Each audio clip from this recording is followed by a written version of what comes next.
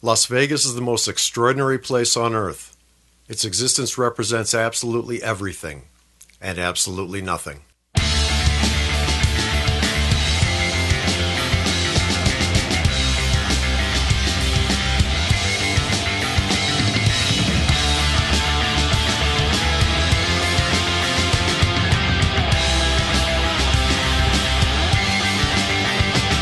PMoss is going to read a few pages from his new book to you, motherfuckers. It involves a staple gun in my face.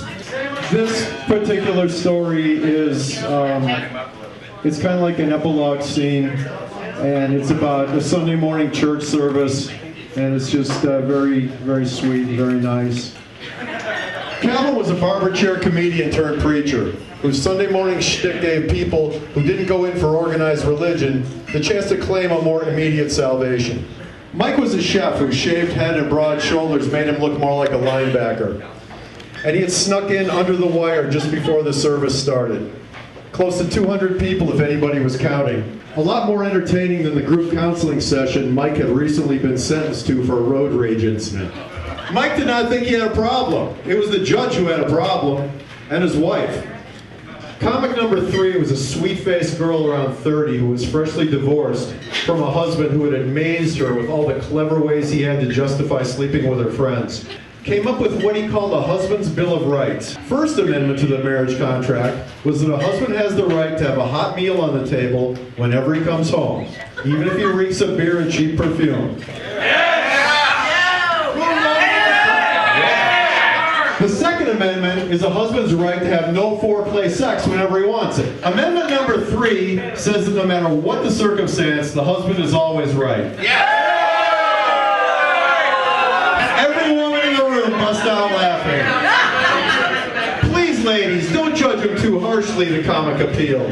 You have to understand that he was also very giving. For my birthday, he gave me a framed copy of this Bill of Rights.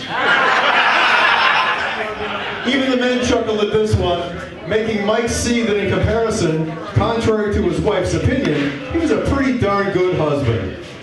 This girl comic was pretty and funny, and Mike wondered what kind of an idiot would be stupid enough to cheat on her. He laughed out loud as she rolled through the rest of the amendments, suddenly realizing why he had never cheated on his own wife. What'd you do with the last page? Give me this. Hold on to that, will ya? What I got? Oh, shit. This might be fun! Double down! Help me! I promised you guys some blood. Are you ready to see some blood? Fuck yeah! Blood!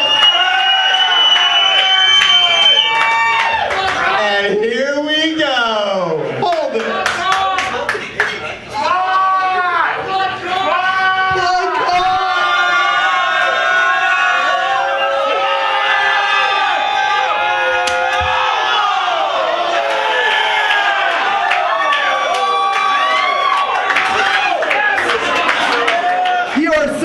Lucky, we love you, Moss. Otherwise, I would have every one of these motherfuckers flinch you.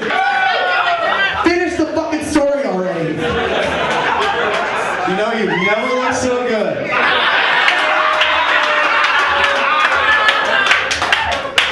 Anyway, some respect. I'm in the middle of a story here. Are you okay? Yeah. Just read the fucking story. You want me to take my time? Read the fucking story. I'll take my time. I think people are enjoying this.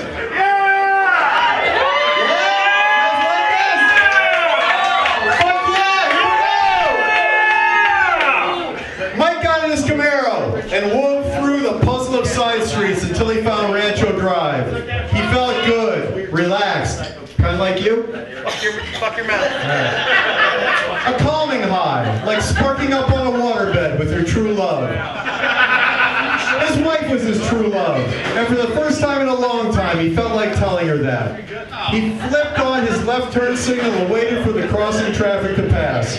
But the driver of the pickup truck behind him was not feeling quite so relaxed. Honked his horn, then again, then just laid on it. But Mike would not allow it to kill his buzz. Finally, traffic passed and Mike made his turn. The pickup followed. tailgated, cut sharply into the other lane and punched the gas. The driver screaming obscenities as he pulled alongside the Camaro. Mike kept his cool, rejected his urge to retaliate, did not react in any way, which pissed the guy off in the pickup even more until he shot Mike one last fuck you and blasted off down the street. Blast off! As the pickup passed, Mike could not help but notice the bumper sticker on the tailgate which asked, "What would Jesus do?" Mike laughed. Mike sighed.